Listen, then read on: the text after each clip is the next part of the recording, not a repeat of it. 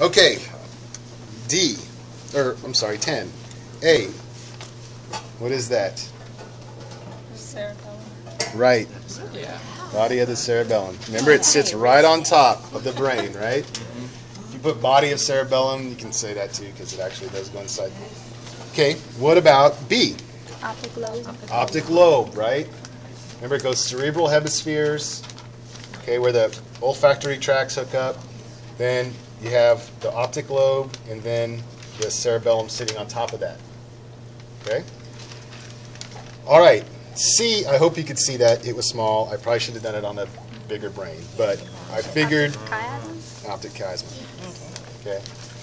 And if you probably are able to lift that up, you could probably see. Now, the hardest one I thought, okay, for the whole test. This part has like 3 different subdivisions. We don't have to worry about it. Anybody know what it is? Hypothalamus. I have no idea what that Hey, there had to be one that was like, you know. is.